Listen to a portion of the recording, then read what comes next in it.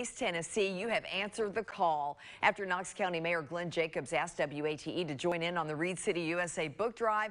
We jumped in and with your help have collected more than 800 books just here at WATE, all going to Knox County elementary students. Talk about positively Tennessee. Let's look at some big givers among us. Box after box of brand new books donated by so many of you were picked up today at WATE 6 on Your Side Studios by Mayor Jacobs' top staff members. We really appreciate anything that you all could give for the Great Schools Partnership. It's just a matter of getting books in the hands of kids that otherwise may not have the opportunity to get them. So we're very appreciative. As for the number, I don't know if 800 is going to do it, but I don't know. I honestly don't know. It's been a project my colleague and good friend Madison Keevy and I have really enjoyed working on for the past few weeks.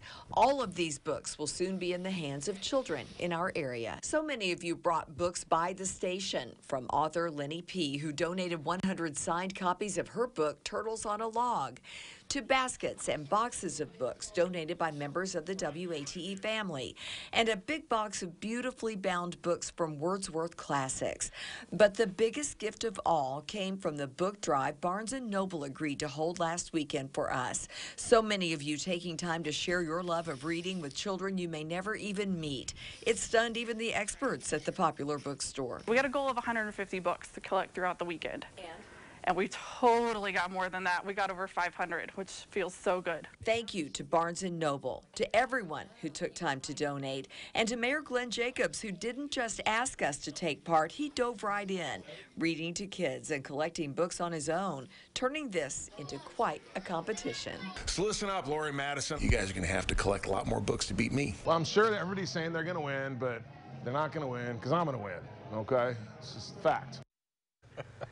Okay, all right, Mayor. So the books are being counted. We don't know who has won the competition yet.